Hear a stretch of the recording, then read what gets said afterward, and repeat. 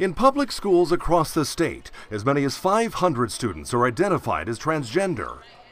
That's according to the advocacy group Gender Benders, which says the president's decision to withdraw federal protections puts transgender students at risk. It's really scary, and his track record so far is really scary. And I don't know what group is going to be under attack next, but it's pretty clear that he's going to continue to attack marginalized groups. Hill says regardless of the president's latest action, transgender students are still protected under Title IX, which bans discrimination in educational settings.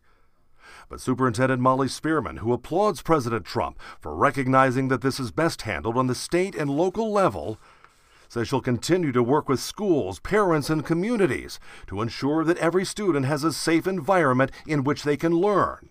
Fletcher Page is cautiously optimistic. They know that trans students are at a high risk for suicide, for bullying, for harassment, and I believe that we will move past this and we will move forward. Still, many are waiting for the case of a Virginia teen who sued their school district after being barred from using the boys' bathroom to be heard by the U.S. Supreme Court before declaring an end to the debate over bathrooms.